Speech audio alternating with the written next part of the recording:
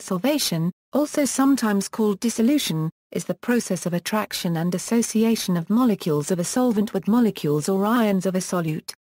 As ions dissolve in a solvent, they spread out and become surrounded by solvent molecules. Solvation is the process of surrounding solute with solvent.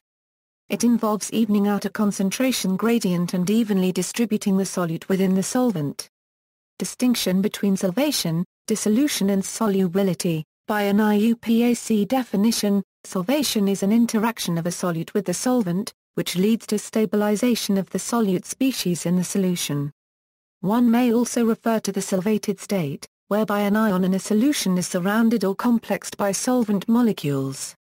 The concept of the solvation interaction can also be applied to an insoluble material, for example, solvation of functional groups on a surface of ion exchange resin. Solvation is, in concept, distinct from dissolution and solubility. Dissolution is a kinetic process, and is quantified by its rate. Solubility quantifies the dynamic equilibrium state achieved when the rate of dissolution equals the rate of precipitation. The consideration of the units makes the distinction clearer. Complexation can be described by coordination number and the complex stability constants. The typical unit for dissolution rate is mole per second. The unit for solubility can be mole per kilogram. Liquefaction accompanied by an irreversible chemical change is also distinct from solvation. For example, zinc cannot be solvated by hydrochloric acid, but it can be converted into the soluble salt zinc chloride by a chemical reaction. Solvents and intermolecular interactions. Polar solvents are those with a molecular structure that contains dipoles.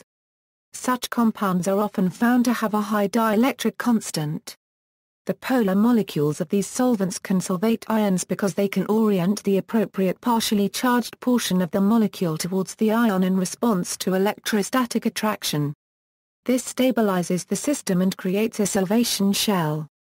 Water is the most common and well-studied polar solvent, but others exist, such as ethanol, methanol, acetone, acetonitrile, dimethyl sulfoxide, and propylene carbonate. These solvents can be used to dissolve inorganic compounds such as salts. Solvation involves different types of intermolecular interactions, hydrogen bonding, ion dipole, and dipole-dipole attractions or van der Waals forces. The hydrogen bonding, ion dipole, and dipole-dipole interactions occur only in polar solvents. Ion-ion interactions occur only in ionic solvents. The solvation process will be thermodynamically favored only if the overall Gibbs energy of the solution is decreased, compared to the Gibbs energy of the separated solvent and solid. This means that the change in enthalpy minus the change in entropy is a negative value, or that the Gibbs free energy of the system decreases.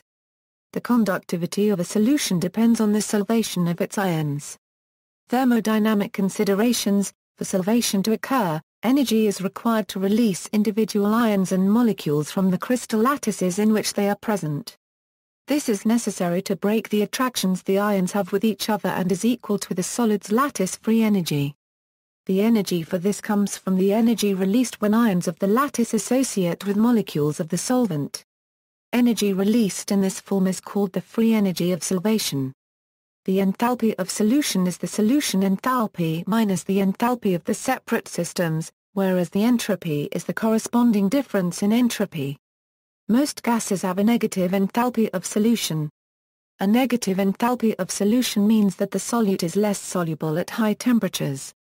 Although early thinking was that a higher ratio of a cation's ion charge to ionic radius, or the charge density, resulted in more solvation, this does not stand up to scrutiny for ions like iron, 3, or lanthanides and actinides, which are readily hydrolyzed to form insoluble oxides. As these are solids, it is apparent that they are not solvated. Enthalpy of solvation can help explain why solvation occurs with some ionic lattices but not with others. The difference in energy between that which is necessary to release an ion from its lattice and the energy given off when it combines with a solvent molecule is called the enthalpy change of solution. A negative value for the enthalpy change of solution corresponds to an ion that is likely to dissolve, whereas a high positive value means that solvation will not occur. It is possible that an ion will dissolve even if it has a positive enthalpy value. The extra energy required comes from the increase in entropy that results when the ion dissolves. The introduction of entropy makes it harder to determine by calculation alone whether a substance will dissolve or not. A quantitative measure for solvation power of solvents is given by donor numbers. In general, thermodynamic analysis of solutions is done by modeling them as reactions. For example, if you add sodium chloride, S, to water, the salt will dissociate into the ions sodium, plus Ac, and chloride, Ac. The equilibrium constant for this dissociation can be predicted by the change in Gibbs free energy of this reaction. Max Born developed the first quantitative model for solvation of ionic compounds. Macromolecules and assemblies equals biomolecules and assemblies equals. Hydration affects electronic and vibrational properties of biomolecules. Equals nanomaterials and assemblies equals.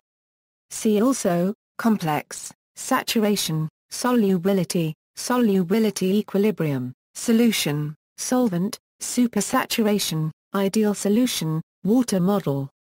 Further reading, Dogenards, Revazar. A.L., eds. The Chemical Physics of Solvation. Amsterdam, Elsevier. ISBN 0-444-42551-9, ISBN 0-444-42674-4, ISBN 0-444-42984-0, GMD, Urakawa A, Ulikov M, Malak T, Jestk G. and Baker A, 2009, Size selectivity of a copper-metal organic framework and origin of catalytic activity in epoxide alcoholysis, Chemistry 15, 45, 12255-62, DOI 10.1002/Chem 200,901,510. One example of a solvated MOF, where partial dissolution is described. References. External links, IUPAC